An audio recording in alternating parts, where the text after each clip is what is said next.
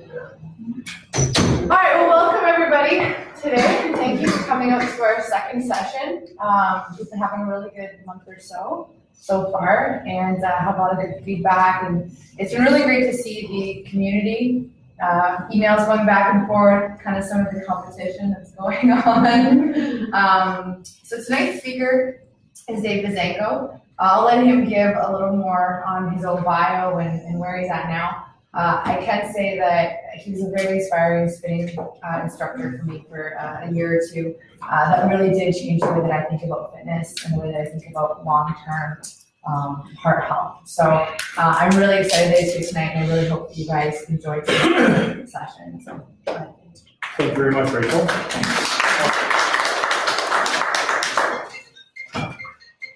Isn't that interesting? That's not supposed to happen. So the first thing we're going to do tonight is we do have this new piece of software that we're going to be using during tonight's presentation. It's called Presentane, and I've just learned one new thing about this presentation software, and that is I get a new access code every time I log in. So those of you who are logged in right now, we may have to use another login number. So just give me 1 second. Oh, they didn't ask you for a login. They just told me to. Professionals.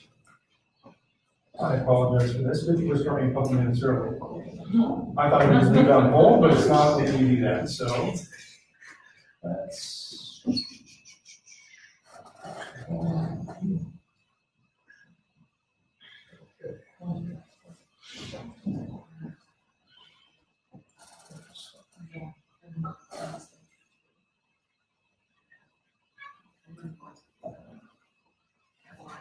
Okay, so actually it should work because you're still in the same URL. All right. So, can everybody on their smartphones right now see the presentation screen that's on? yes. Yeah. Again, excellent. So what we're going to do right now is we're going to have a little bit of fun. We're going to start recording the session. So those of you who would like to have this session afterwards, it'll be available for download for free. You'll be able to share it with your friends and family. For those people who are remote today, they'll be able to type in their questions and ask questions remotely, which will be really good as well. And we can also do some live polls. So right now we're going to start our first live poll, and we're just going to start right now and show the chart. So is the poll showing up on your phones right now? Yes. And what is the question it's asking you? Do you want more health and happiness in your life? Okay, it's a yes or no question. Really easy. So really quickly, just make your selection, and we'll see what comes up on the chart. Do you want I hit submit. It won't submit. It's not submitting? No, I hit the submit button. All right. First technical glitch. We're going to end the poll. There we go. There we go. All right. Okay, so moving on.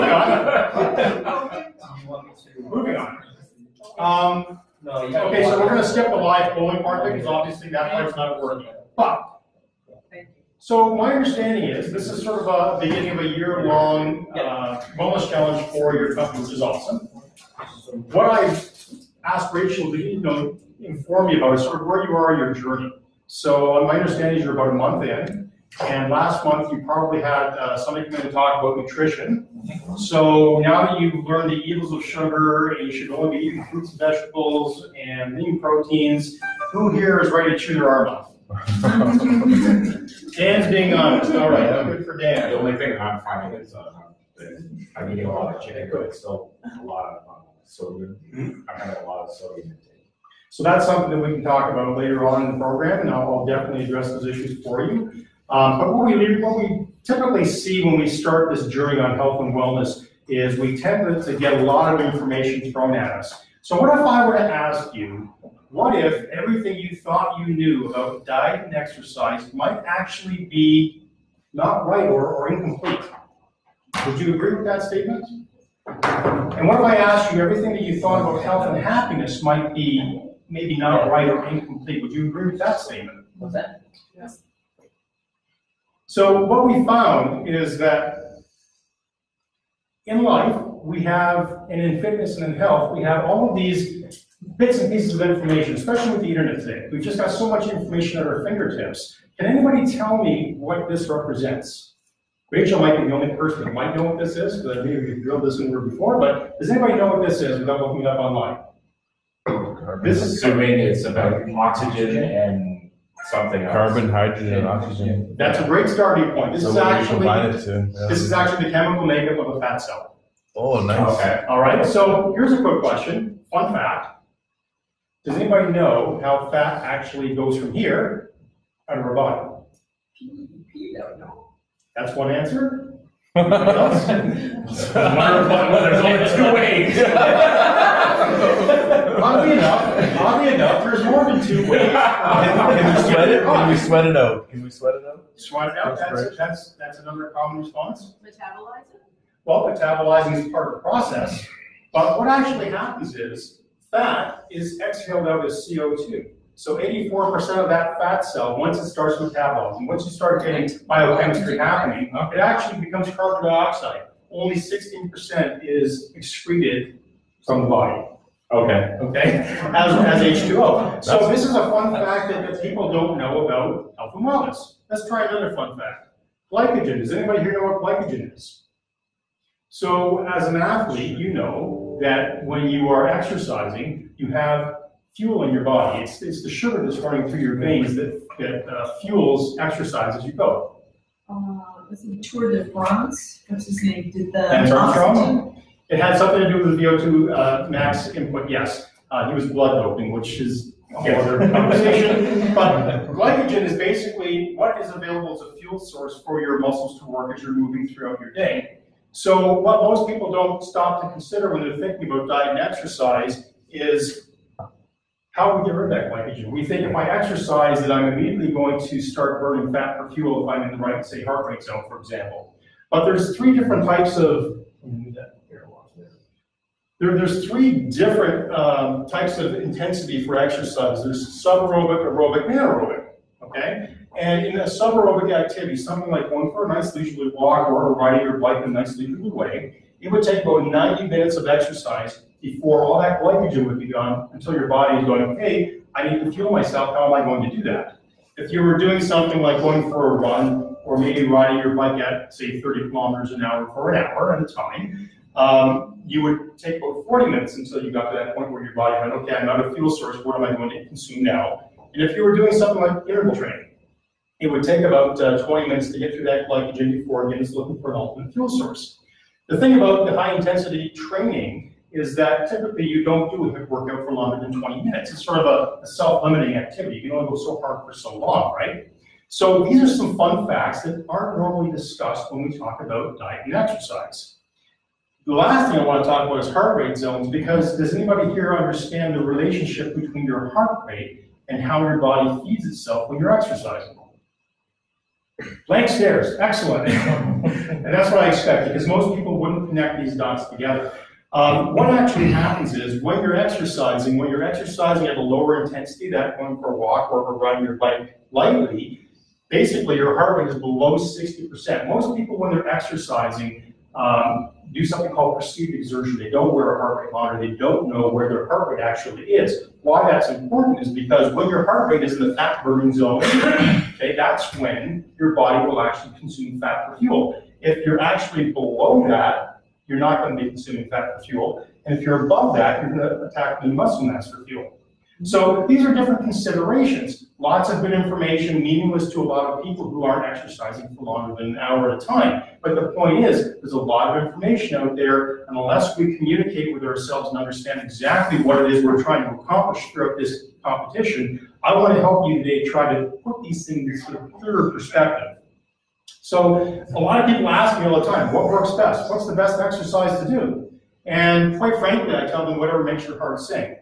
Now, Rachel, in her introduction, told you a little bit about my background and where I came from, but 11 years ago when I was 40, I had a heart scare. And I'll go into that story in a little bit more detail, but I became an Ironman triathlete, and it was something that never was going to be on my radar. And people ask me all the time, what do you love to do? I love to swim, bike, and run. It wasn't what I started doing when I started my journey, but my journey continued to evolve over the course of the last 11 years. So when I talk to people about exercise, they say, do what makes your heart sing, because if you don't enjoy what you're doing, you're not going to do it very long.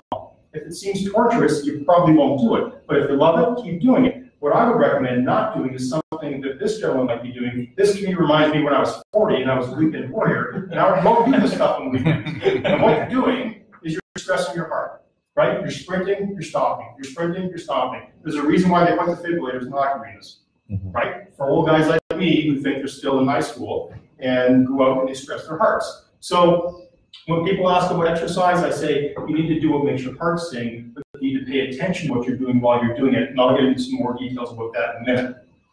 Now, let's talk about some fun facts about food. Does anybody recognize this gentleman? Probably not, but this is Dr. Howard Moskowitz. He is a mathematician at Harvard University, and over the course of his 40-year career, he created something called the Bliss Point. He's known as Dr. Bliss. You can look that up on the internet. Wonderful place.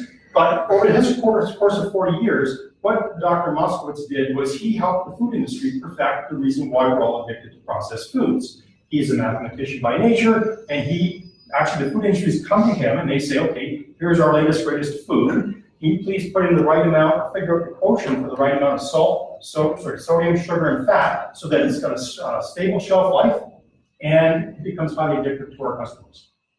So that's actually a thing. It's not your fault if you've been addicted to processed foods like I've been. Does anybody feel like they've been addicted to processed foods their entire life?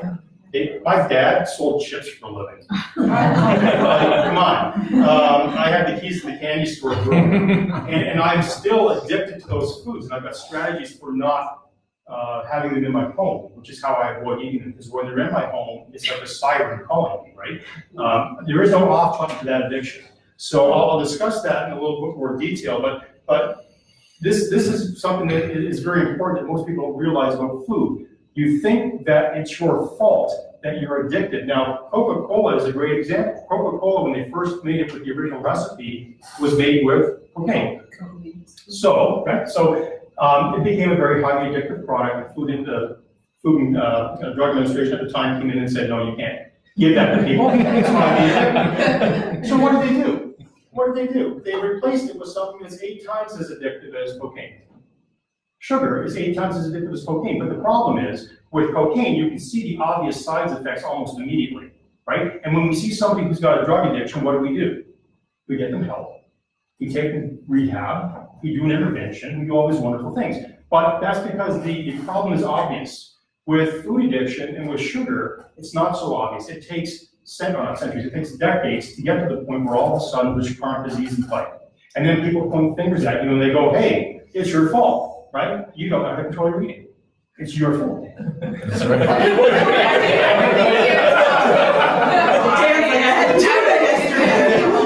lost 12 pounds. He said he was in the front row. After your pockets doesn't count. So what you have to understand, and I want you to understand, and this whole talk about search for health and happiness is all around your mental perspective and how you think about this journey that you're going to be going on. So I just want you to understand that there's a lot of information out there that you don't know yet, and if you become a lifelong learner and continue to ask better questions, which we'll talk about, you're going to discover more facts. And the problem with that is it becomes even more confusing. Because the more information you have, the more confused you get, and then it gets really super frustrating. So I'm going to show you some techniques that are going to help you sort of solve that problem today. So people ask me, Oh, it 8 times. It didn't. That slide didn't pop up when I. oh, it didn't? Okay. I'm just. Thank you for sharing. Sorry. No. Thank you for sharing that. Yeah. I wonder if that was just a glitch in the system. My first time using this particular system, so bear with me. But again, most people ask me what the best type of food is. So you had a nutritionist come in and talk to you, and I would have probably assumed that what he told you was that you want to eat nutritionally dense food, right? That means natural food. That means organic raw food if you eat it. And if you're going to eat it processed, lightly processed. You know, the more you process, think about a head of broccoli. When you cook a head of broccoli, if you overcook it, it becomes mushy, right? You've broken down the fibrous nature that actually helps you to digest it and slows down the release of sugar in the body. So all of these carbohydrates have sugar in them, just like your highly processed carbohydrates have sugar in them. But if it's still in its natural state, it takes longer to digest. It has a slower insulin response when it goes to your body. Again, I'm sure the nutritionists went through all that with you, but the point is, the best type of diet is a natural diet. Get 80% of the foods that you're eating from natural sources. Fun fact about meat, I'm still a meat eater, although I do really try to avoid a lot of meat. I eat maybe 4 ounces of meat at a meal tops. And what I've learned about meat is it's not necessarily the meat that's bad, but it's the omega-3s or the omega-6s that might be in the meat, and that's from the actual animal's fuel source. So when you think about food, if you're going to eat some meat, it might be in your best interest to eat grain-fed meat, because grain-fed is getting the omega-3s, whereas your corn-fed animals who are pumped up and sent to the grocery stores are getting the omega-6s, which causes inflammation in your body. So again, what I want you to understand is when you're seeing information online, because this will be a lifelong journey for you, you need to be able to interpret the information that you're seeing and have some good perspective. So when people ask me about food, I say eat whole foods, eat a little bit of meat, try to avoid a lot of red meat if you can, try to eat grain-fed because it's simply better for you. It's not rocket science, and it doesn't have to be rocket science. You don't have to count points. You don't have to. Now, I think, is everybody using MyFitnessPal? Some people, yeah. I started using MyFitnessPal. It is awesome. If you don't have a handle on the way you consume food, it is an amazing tool to start journaling, and you can actually select. So, Jamie, you were saying sodium is an issue. You can select sodium, and you can see how much sodium you're taking in.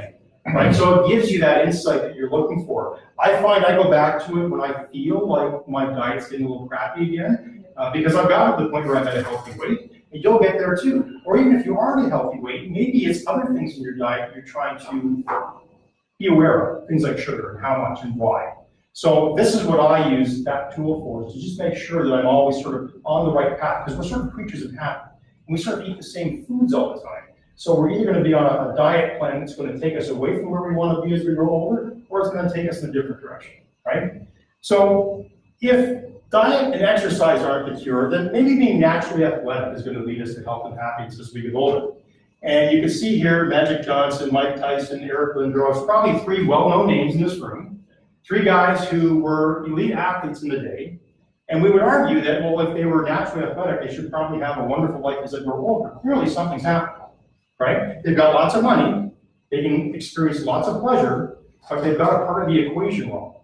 Something's going definitely wrong with these guys. So if it's not naturally athletic that makes us healthy and happy as we grow older, well, maybe it's just being naturally skinny. Maybe that's the solution. Who here in the room knows anybody that is a naturally skinny person who's always on a diet and always fixated about their weight? Anybody?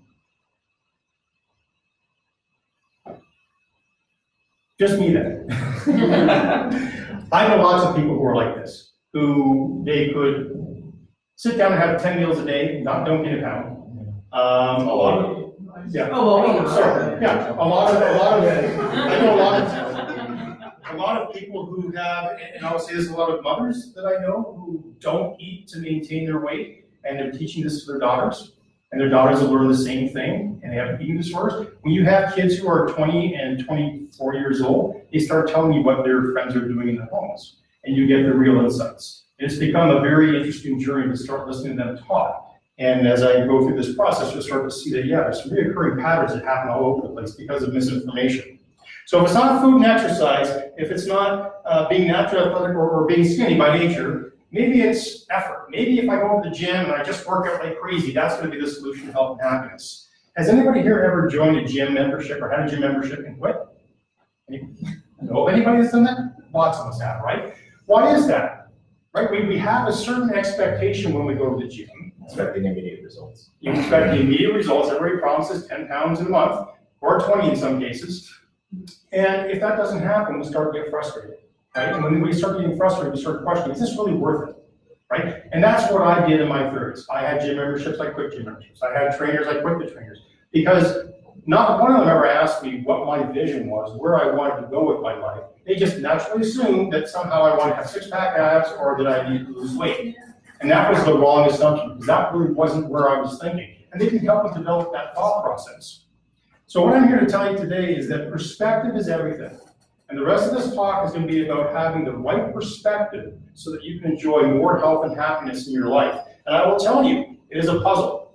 And the neat thing about this puzzle, it's a balance between food, sleep, exercise, and mental health. How you see yourself and how you communicate with yourself. But even more importantly, you need to understand that as I go through this, you're going to understand that your vision of yourself is going to continually change. I can tell you that 11 years ago, I had no intention of ever being an Ironman triathlete. And 3 finishes later, it's like, where did this person come from? And that's because my vision of what was possible for my life continually changed. And as that vision changes, so too will the pieces of the puzzle. It's kind of like having a jigsaw puzzle and not having a picture. You know it's going to be a neat picture when it's done, but you can't quite visualize it just yet. So this is some interesting science. Right now, with all the information that we have, obesity is on the rise, right? Smoking is on the rise. How can that possibly be? How can smoking be on the rise again and obesity be such a crisis when we have all this great information at our fingertips? And scientists right now are assuming and believing that it's this me too or no worse than anyone else attitude. That if I look around at my peer group and everybody else looks the same, then I feel good. And if we surround ourselves with people who are more closely to what we envision our lives being, all of a sudden our habits and our beliefs change. And there's some fears in there, right? There's loss, process, and outcome fear that happen. If we make a bunch of changes, we fear that we're going to lose our favorite foods, maybe lose hanging out with our favorite friends. We might fear that the process itself is painful, and I may not see the results I'm looking for. And then we might fear that the outcome, if I do all this work and give up my foods, I might not see the outcome I'm looking for, so we quit. What I'm here to tell you today is that that kind of perspective is going to kill you. Sooner rather than later, it's going to create a lot of suffering. So my personal backstory, when I turned 40, that perspective always killed me. I weighed 220 pounds. I was driving back from a hockey game in Dunville with my son and one of the other hockey dads and his son. And I happened to say to Jim, I said, you know what? I've been experiencing chest pains and pains radiating me down my left arm for a while. I hear that's not a good thing.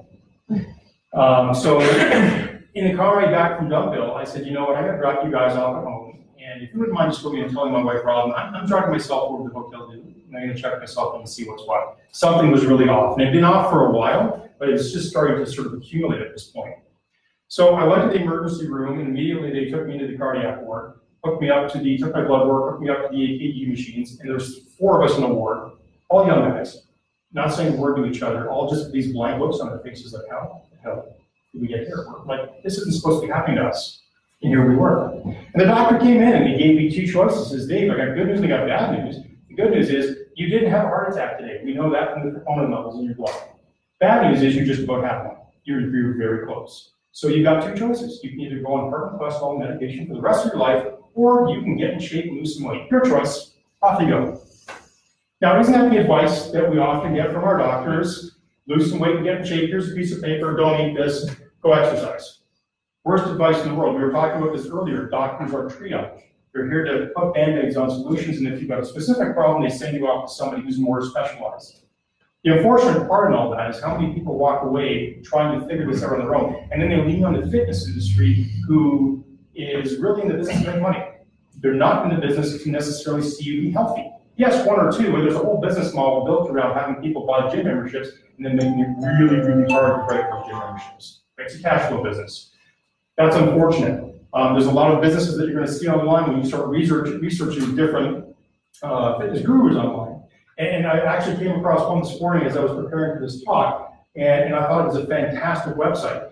And it was called My Fitness Geek, and it was a YouTube video, and he had lots of great advice. And then he got to one part where he talked about aerobic exercise, and he just went on about how, this is the worst thing for losing weight. You need to be doing HIIT routines. And I thought, what about those people out there who have different outcomes in mind?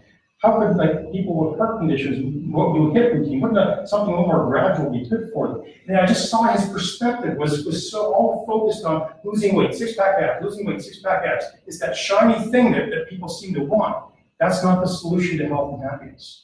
I will tell you right now, my wife will trade the gut that I have for 6-pack abs if I can hang around for another 30 or 40 years and be healthy.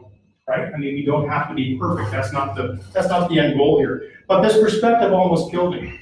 And so what happened was I decided about, when you get news like that, what do? What would you normally do? If your doctor said you got to lose some weight to get in shape, what would you do? I would have a little bit of a go through everything in the house and throw everything out. Wrong answer. I did nothing. Good try, Jake. I did nothing. Most people will do nothing because what I heard was you didn't have a heart attack today. Therefore, I'm no worse than anybody else. I can keep doing what everybody else is doing. That's what we do. So about 3 months later, the problem started coming back. Symptoms started coming back. I remember coming home from the superstore, and I said to my wife, oh, I've got to go for a walk. I have to go do something to sweat in a positive way and not in a negative way too. So off I went, and I went for my 5K run. I was going to do a run. Back in high school, went for a run. That's a road. Go for a run. That's easy. Put my running shoes on. I made it like halfway down the block and started heaving and panting and going, this is not good.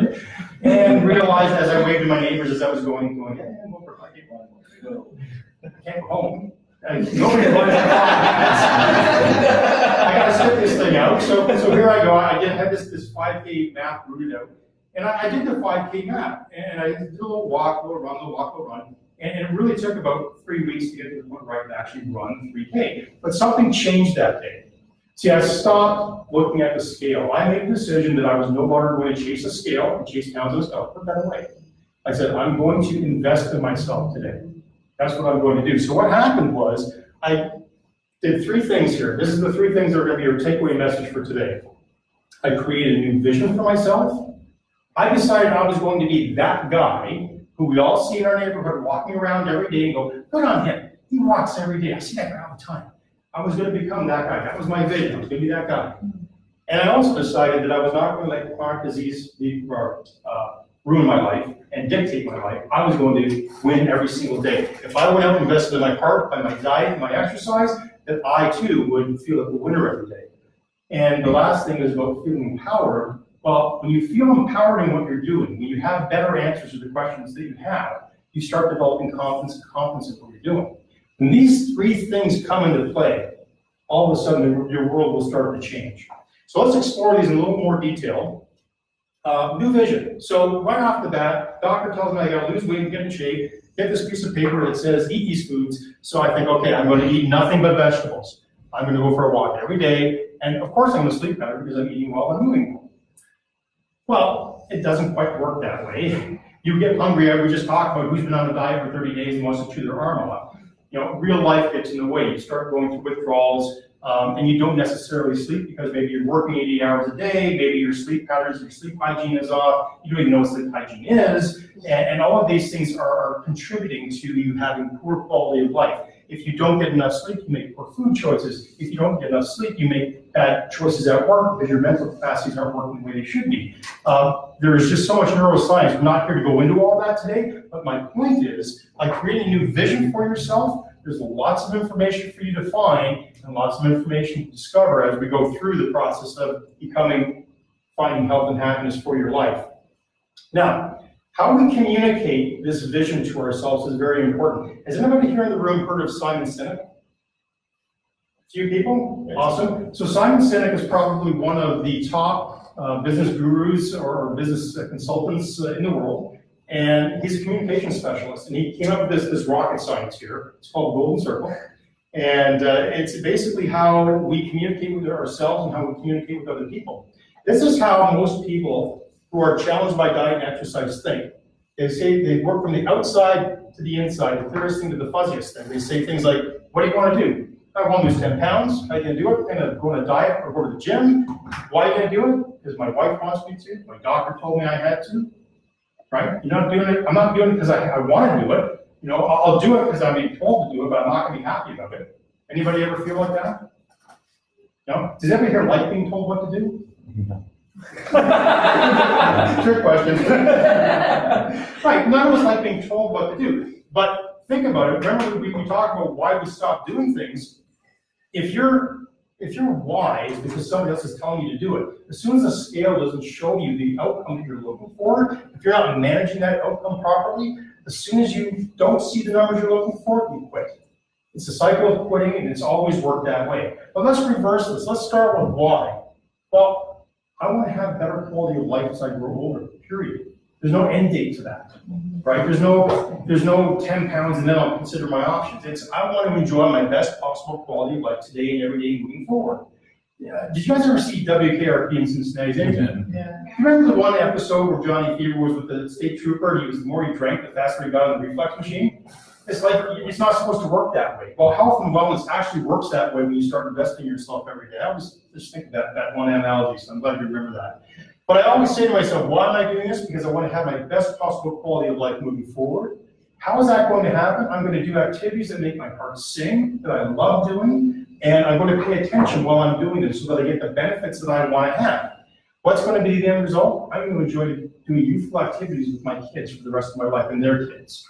So when you think about your why and your vision, understand it's going to constantly change. You're going to go from that guy who was walking the neighborhood to incredible other things, because as you do more, your belief system will start to change with you. So let's talk about really quickly winning the day. This was a really big one for me. This is a t-shirt I actually had made 11 years ago when I started my journey. And I would actually put it on the floor in the morning. When I got up and didn't want to work out in the morning, I woke up and I saw my t-shirt. It says, today I win, I will finish what I start, I will reach my goal. It was my self-mantra that I used, that self-talk that kept me going. And this is a friend of mine, Michael, whose daughter also danced with my daughter. And I didn't know Michael very well 11 years ago, but Michael was a runner. And he was a half marathon runner, and actually a marathon runner. And he heard that I was starting this new fitness journey. And he heard that I had just run a 5K race. I did the Rankin Run, which was my first 5K 11 years ago or so. And I remember being at the race and hearing these runners go, well, that was fun, let's go for a run now. I'm like, you just ran that 5K. Like, come on, we got to lie down and get some nerves or something, right? My mindset was completely off. And Mike said to me, well, there's this race coming up in Guernsey called the Guernsey Beach Run in 10 days. Let's go do that one.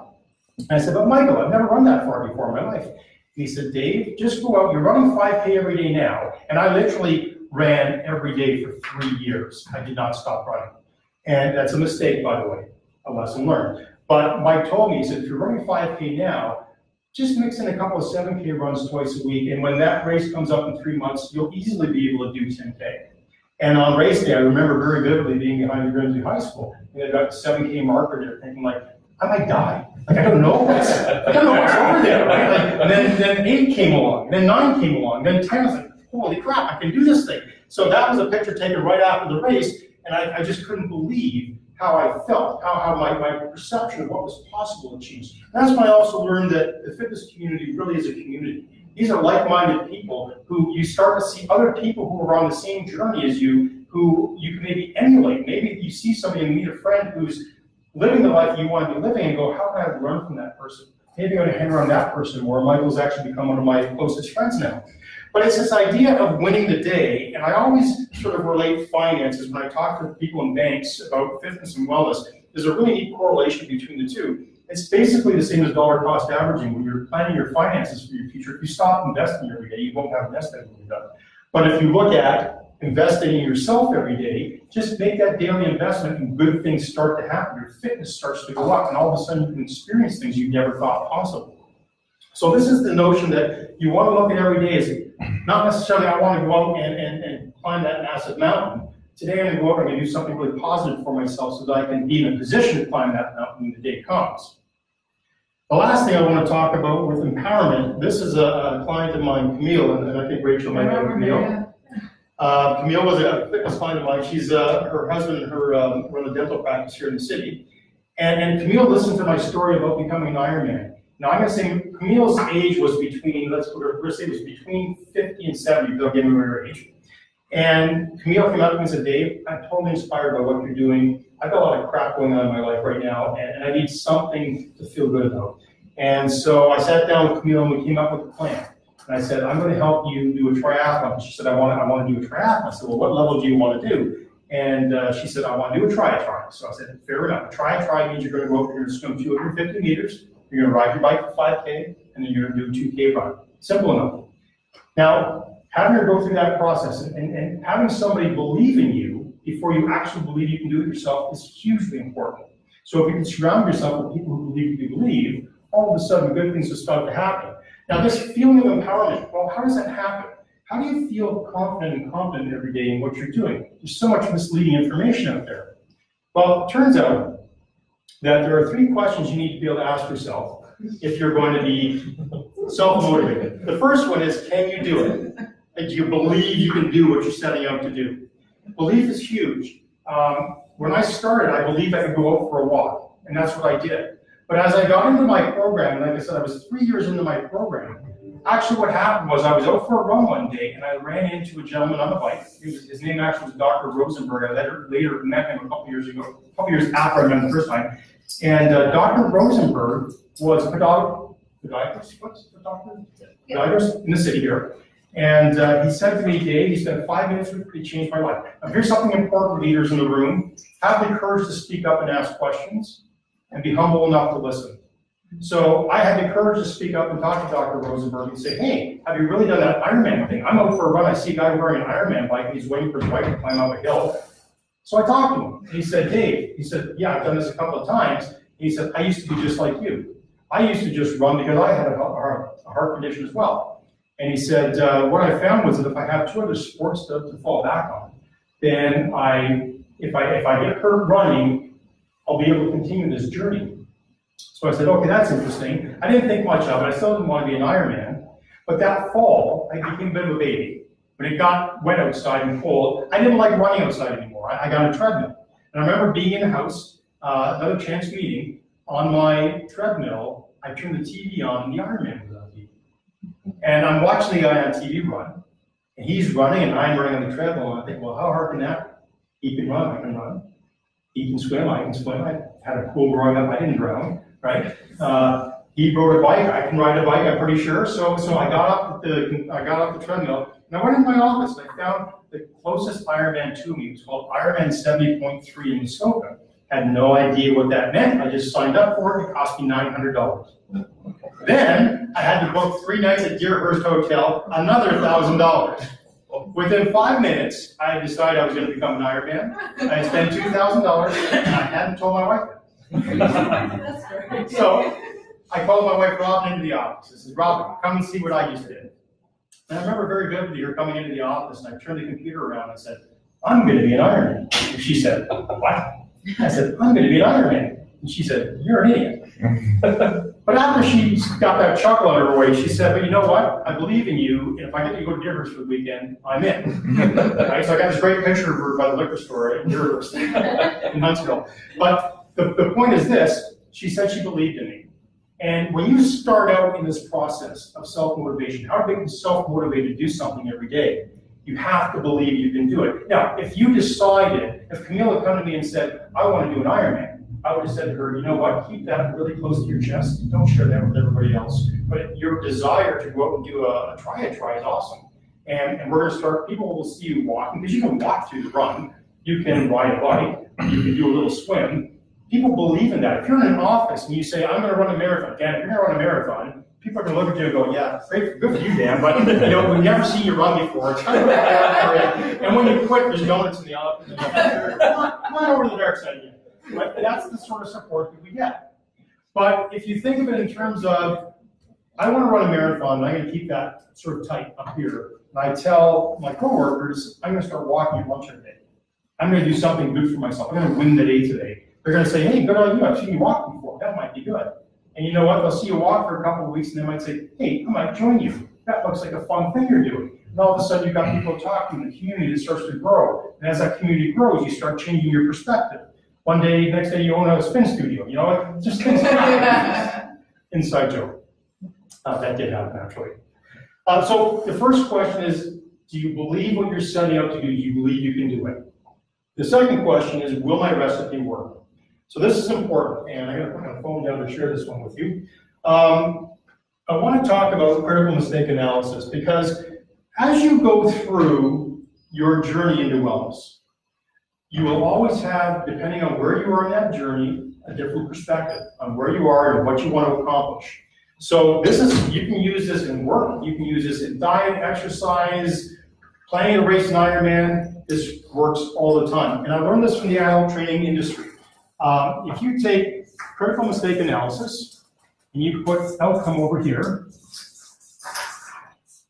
okay, so we all have in mind what we want the end result to be, okay? If we put our mistakes on the list, and we say cost, we say frequency, and we say trainability, and the 3 H's.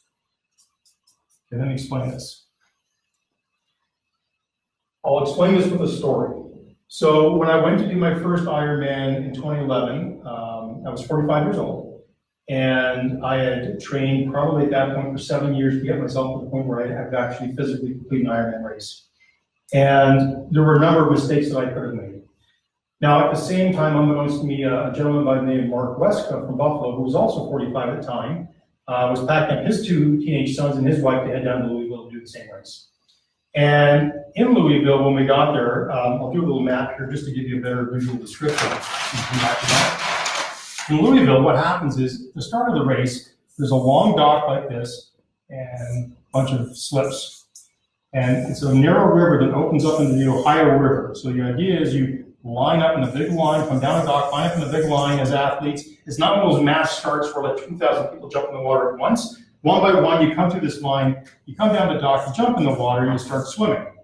So right here on the dock is the sheriff's boathouse.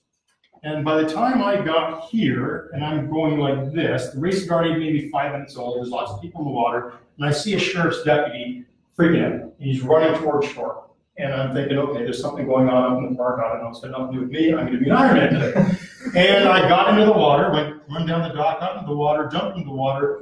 And as I got to right about here, there are paddle boards all along this waterway, and you're allowed to reach onto the paddle board if you're having a panic attack.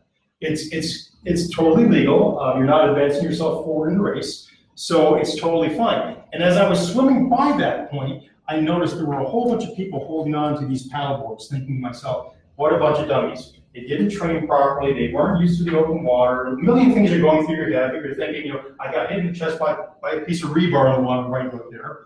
And the water was so brown and murky, I couldn't see my hand in front of my face. It was about that color right there. It was 84 degrees, so no wetsuits to help with buoyancy. It was gross. I'll never swim in the Ohio River again. But the point is this, there was a problem here. And after I got past that point, my wife said they actually stopped the race to get a racer out of the water. And then they started the race again. And it was only 2 days later when I was home that I heard from my friend Lou. He said, hey, I heard you were in that race. Is that where that guy from Buffalo died? And I went, what are you talking about? I had no idea. As an athlete, they didn't tell you somebody died in the race. Mark actually passed away in the race. He actually, they thought he drowned. It was actually a massive heart attack he had right there, and then they pulled him out of the water. Now, let's go back and have a look at this. Critical mistake analysis. When I read the national media report on this, they said, it's an amazing thing, these endurance athletes. They are weekend warriors. They go out and they don't know they have an underlying heart condition, and they try to do these activities. It's unsafe. You shouldn't do it. And I thought, what a negative thing to say. You just discouraged how many people from ever going out and trying one of the most amazing experiences of their life. But upon further investigation, I read a Buffalo News article where they actually interviewed the father. They interviewed Mark's father. And I'm going to list a couple of mistakes that could have been made, and then I'm going to tell you what Mark's dad said. So when you're doing open water swimming, for example, you've got to swim 4K in that race. So one of the mistakes you could make is maybe you don't swim 4K, maybe you only swim 3K and you don't make the time cutoff. That could be a mistake. Maybe you don't practice sighting, which means that you might swim off course and not make the finish line. Maybe you don't practice swimming in groups where you're not used to being swam over or being punched and kicked by feet on purpose, but it happens. And then I read this article from Mark's dad, and he gave 2 very important clues. He said, although Mark was an accomplished athlete, and although Mark had did all the training, this was Mark's first triathlon. First triathlon's an Ironman, okay? That's an interesting clue. First try. He also said, although Mark was an accomplished swimmer, he hated open water swimming. This was Mark's first open water swim. All that open water. Now, critical mistake analysis. What does this look like? Well, this pen works. There's another one there too. So if we look at these 3 items here, this is cost, this is frequency, and this is trainability. So what is the cost of this mistake? If you only swim 3K in your training, right? All of a sudden you might fizzle out a little bit and you might have a slow time. Is that a low cost? Yeah, that's low. That doesn't mean I'm going to have severe major consequence. So we'll call that low. Sighting, yeah, make it off course, might take me a little bit longer. That's low. These crocs. Swimming in groups, I might get my goggles kicked off. That would be problematic. We'll call that a medium one because that could be a problem, an issue in the water if you can't get your goggles cleared out. First triathlon. What could happen in a triathlon? Guess what? People die, right? So we're going to call this one the first triathlon, never been doing a triathlon before, picking an Ironman. That's a high consequence if things go wrong. Never open water swimming before. That's high because you don't learn how to do panic attack recovery. If you don't know how to do those things, you might have a panic attack, not catch your breath, you might have a heart attack in the water, which is exactly what happened here. So what's the frequency of this event? What are the frequency of these mistakes? Well, maybe you only swim 3K 3 days a week, and 2 days a week you actually do swim 4. Okay, we're going to call that a low frequency, not very high. Sighting, yeah, you know what, you should practice it more, but it's kind of a low activity as well. Swimming in groups, if you don't do it enough, we're going to call that one a medium one. First triathlon, frequency, not having practiced doing a triathlon before, bad mistake, that's a high consequence. Not ever trying to do any open water swimming, that's a high consequence. Now, trainability. Can this problem be fixed with training? You can't fix stupid. Let's just remember that. So that would be a low trainability. If you're the type of person who goes off, a guy did this a couple years ago in the mill, his swim buddies, packed it in for the night, he decided to go for a couple kilometer swim in a wetsuit on a perfectly clear night, caught a wave of water, got into his lungs, and even though he got a wetsuit on, it's very buoyant, down to the bottom of the lake, he might drown. So, you know, when I look at consequences, you can't train stupid. All the training in the world, all the good stuff he could have done, wouldn't have fixed the decision he made that night to go out and swim by himself. So when I think of these things, consequences or trainability, I think, you know, is it a stupid thing and they're just not going to learn it, or is it something that training could actually fix? So 3K, you know, is it stupid? No. Is it something that's fixable? Sure, I can probably fix that. Sighting, is that something that's fixable? Sure it is. That's obviously, we're going to call that high, because I can fix that one easy. Swimming in groups, get in a group or and swim, easily fixed. First triathlon, hey, do a few beforehand in your training, it used to be idea, and probably can eliminate that as a risk. So that's high trainability. Open water swimming, do enough of it, you get comfortable in it, high trainability. So when you look at the 3 H's, which one of these have 3 H's? Oh, here and here. These are the 2 critical mistakes that Mark made, okay? These are the 2 reasons why Mark passed away that day. His outcome was to become an Ironman. He didn't experience the outcome because there was a problem in his training. So when you apply this methodology to your diet, to your exercise, I'm going to share with you how we can apply that in a second in a more practical way. But I wanted to share this example with you because this is something that the training industry uses globally. It's critical mistake analysis. It is a very powerful tool to look at what you're doing, what are the mistakes I'm making, how critical are they, and am I actually going to get the outcome that I wanted, or am I just wishing that I'll get that outcome? Okay, this is an important step. And then the last thing in here is the effort really worth it? And I'll tell you that you can look at this picture of Camille, you can make whatever judgments you want to make, but on that day, Camille was healthier than she'd ever been. She was totally empowered. She was in a place where she was in control of her life. And I would take this person in a heartbeat and go anywhere with her because that's the kind of people that I want to associate myself with. So they don't have to have six-pack abs. But if they're on a journey and they feel confident and confident in what they're doing and they feel empowered, those are the type of people who you want to associate with, because those are the type of people who are going to get you to where you want to go. Just like when I became a triathlete, I made a whole new circle of friends. People who believed in me way before I believed in myself. And, you know, it was awesome. So why does any of this matter? When I ask people, how do you want to die? What an interesting question. Luke, you may not have thought about this stuff because you're younger, but as people who are maybe a little bit older, we ask ourselves, like, how do you want to check it out? What's the best way to go? In flames off a cliff? How do you want to do this thing? And most people will say, I want to go out in my sleep. Nice and calm, peaceful, you know. Well, here's reality. How many people here know anybody with a chronic disease? Anybody? Know anybody? Okay. So here's the thing. This is the leading causes of death in North America. You can see that going peacefully in your sleep isn't even on my chart. 10% are, we'll call them car accidents, because there's not very many plane accidents. Accidents cause 10% of deaths. The rest of these are all chronic diseases. And, you know, why should perspective matter to you? Because it's going to be part of your life. more likely than not. And if it's not going to affect you, it's going to affect somebody in your life. And we need to start having a discussion as a population, conversations amongst ourselves as to how we can help change this problem. Now, this is why it matters to me. This is my father, Murray, who passed away in April at 74 from Alzheimer's and dementia. His mother, my grandmother, passed away at West Park Nursing Home in her 70s from Alzheimer's and dementia. So I'm standing here going, okay, I'm next in line. I don't like the looks of this. Better I get some information right now. And as my dad was going through his journey with his neurologist and we were taking his appointments, the neurologist would ask us, do you have any questions? And without giving her my whole backstory, I would just say, yes, how do I not end up like this? And one critical thing she said to me was, crosswords are for entertainment and exercise is brain food. And that's all she said. And I took it upon myself to do some research and find something out. Does anybody here have anybody in their family affected by Alzheimer's and dementia? Okay, so here's the reality. Here are the facts that you can look up. 1% of cases is hereditary. 1%. 99% of Alzheimer's and dementia, like most chronic diseases, are lifestyle problems. And what do we learn from our families? We look at our parents and our grandparents and we do the same stuff. We see the same sort of outcomes, so we follow the same sort of patterns. Our vision, our perspective has to start changing. That's why it's so important to find somebody in your life who you aspire to be. The neatest thing for me when I did my first Ironman, my half Ironman, that 70.3 in Muskoka, was it took me, and I'll back the story up a second, I started my wave in that race to swim ahead of another gentleman.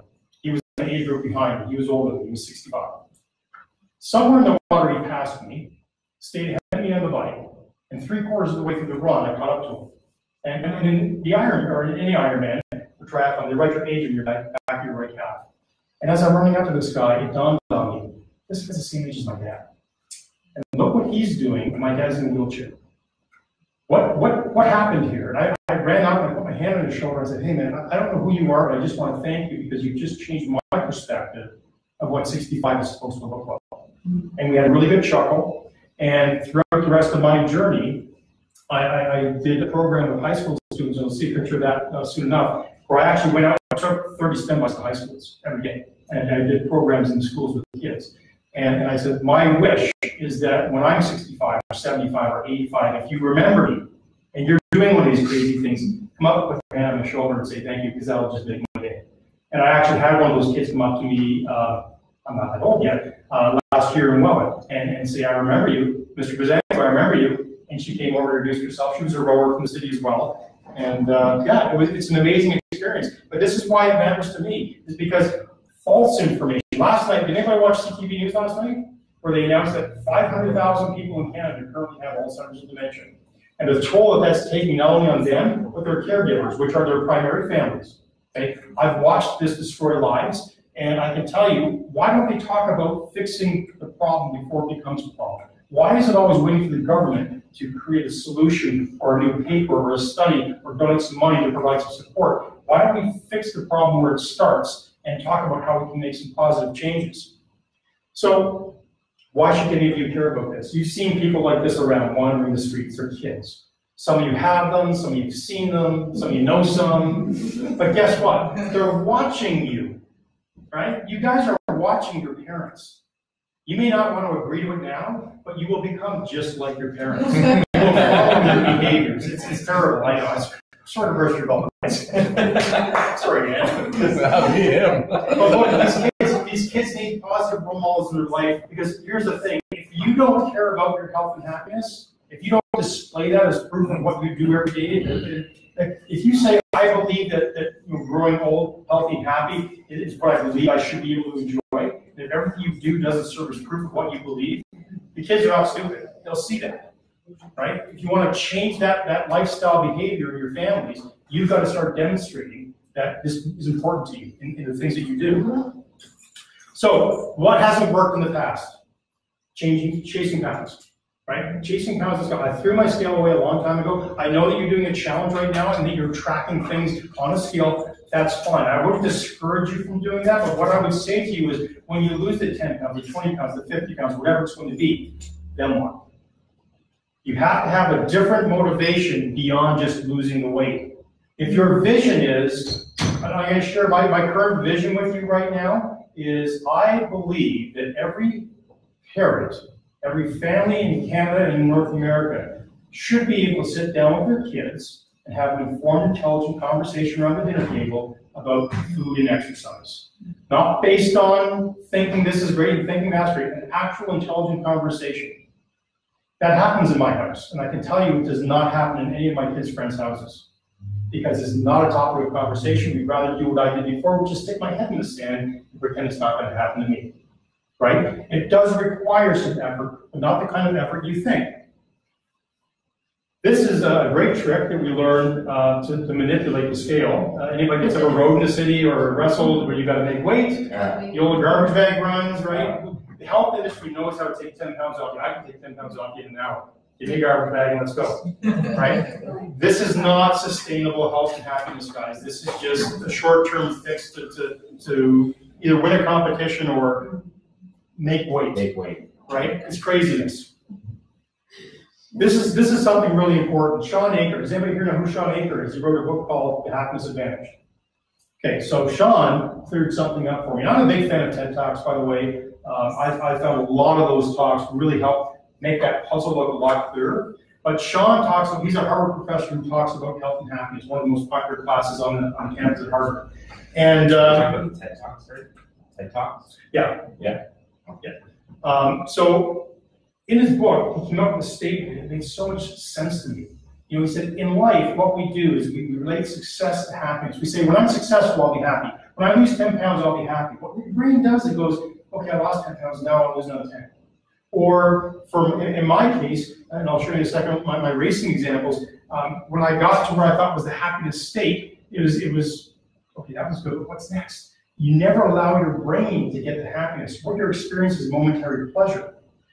So what Sean said was, he stole this from the ancient Greeks. He said their definition of happiness was, we need to define happiness as the joy we feel while striving for our full potential every day. And if you think of it in that terms, what am I doing every day? I'm trying to win the day. And I feel so good about myself and confident about myself before my work day even starts. I work out in the morning, and when 9 o'clock rolls around, I've already won. Everything else is great. And when you come from that perspective, if you try to work it at the end of the day, you can if you'd like to, but it's kind of like saving and saying at the end of the month, I'm going to save some money.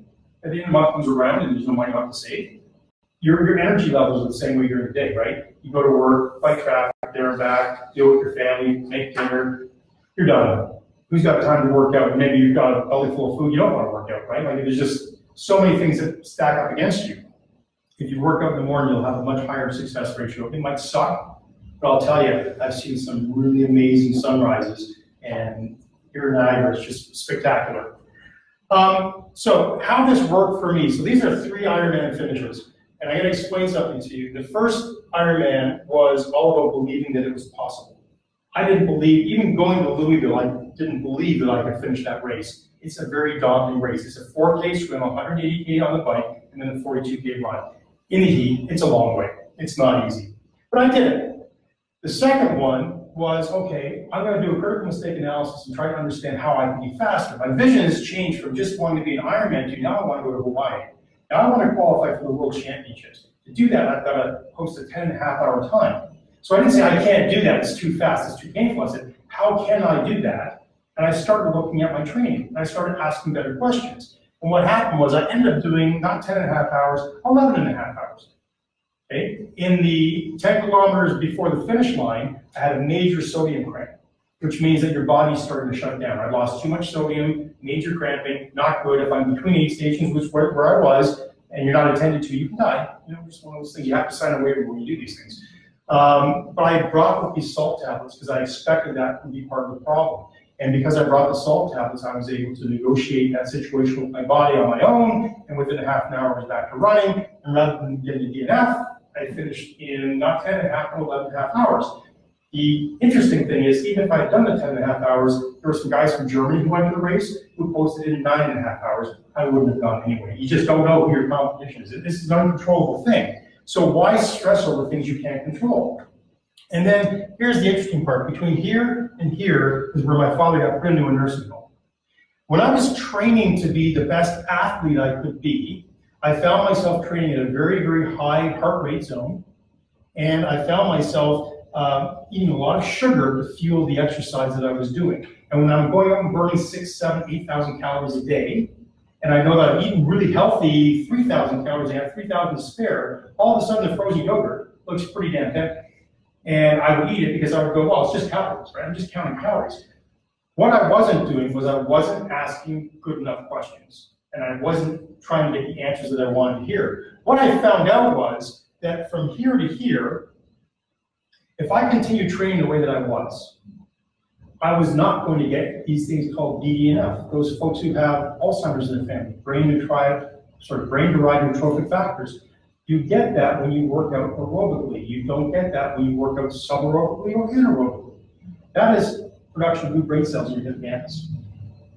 Why don't we talk about that? There's plenty of science that proves that you don't get it doing HIIT workouts, you don't get it doing anaerobic stuff or going for a walk. But when you work out aerobically for a sustained period, you get this beautiful benefit where your brain starts to grow again. Now, for people who have this disease in their family, this became kind of a cool thing. I started reaching out and asking the experts. And I'm going to talk about one of my friends who I've met since then, who wrote this book, Dr. Greg Welch from Sick Kids Hospital up in Toronto. Wonderful guy. Also an Ironman triathlete, we have lots in common. But he references it in his book as well. That I'm going to talk about that in a second. But what I did here was I kept changing my vision, and I kept changing my recipe, and I kept asking better questions, and that vision kept changing. This was the most successful Ironman that I did last year at 51, and it was 12 hours an hour slower than this guy, but I was so much happier because I understood my body so much more. This guy is going to be around for another 30 years. This guy could have put himself in a really great. This guy just didn't know what he was doing. He got lucky. Okay? Now, here's why perspective matters. 2 weeks ago, I celebrated my 28th wedding anniversary with my wife Robin. And we celebrated by, I said to Robin, what do you want to do? It was 2 Saturdays ago. She says, I want to go for a 10K trail run. Music to my ears. I'm living beside the short hills to hear my wife, who's not athletic, who's never done athletic things in her life, who watched me go through this journey, and about 6 years ago, met Rachel, maybe around 6 years ago. She decided that she didn't want to get left behind.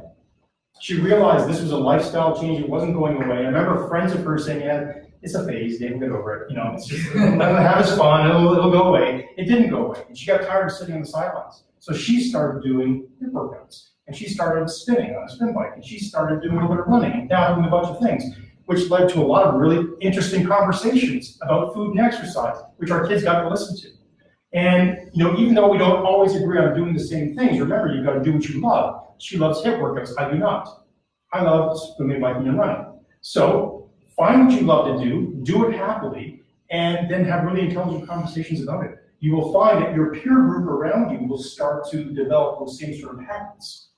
So what was really cool about this is I posted this picture on Facebook and immediately got people in Toronto who I'd never met before, saw this post, and we just celebrated our 20th anniversary today too, by going for a 10K run. How cool is that? I mean, like we're in such a fortunate position that it's taken time to get there. We didn't get the bodies that we have overnight. It took us a lifetime to get to here. It's going to take time to get to where we want to go. All right, so here's what you can do. As leaders, as parents, as coaches, or any other activities you might do with kids, teach kids to ask better questions. I took it upon myself to go and buy 30 spin bikes and buy a trailer and a truck and pull them around. I took it upon myself to go talk to the school board and say, I have a message that I want to share with these kids that I don't think they're getting. And I offended a lot of gym teachers because they went, who are you? You don't have a teaching degree. You shouldn't be in here telling these kids what's what. Do you think these kids were interested? These kids were more than interested. And I was able to connect these kids on a level those teachers never connected with them on. And it's an amazing thing if we teach kids, don't tell them what to do, inspire them to ask better questions. So 2 years ago, my son Warren comes home and he's got a bag, and inside the bag is Pop-Tarts. Like, I mean, come on, Pop-Tarts. But at this point in my journey, we're like 9 years in, how can you bring that crap up? Really? He says, Dad, I fell into the marketing. He says, watermelon Pop-Tarts, how would that be a bad thing? So I bought them, and I brought them home, and I said, okay. I sat there for a second, I said, okay, how many grams of sugar per serving? He went, 21. I said, how many grams of sugar can your body handle? He gave me a number, and this could be a test for you guys in a second. I said, okay, he knows the number his body can handle, and he knows how many's in the package. I've taught him how to make an informed choice. Now it's on him. Right? All we can do as parents is teach our kids how to make an informed choice and demonstrate through our own behaviors what we believe is important. And if we do those things, they might stand a chance. So, quick question, the first person who can answer this question, how many grams of sugar, and I'll give you a clue, World Health Organization, on your phone right now, how many grams of sugar can the human body handle in a day? 24. I heard the answer, 24 grams. This is for you. This one is life-changing.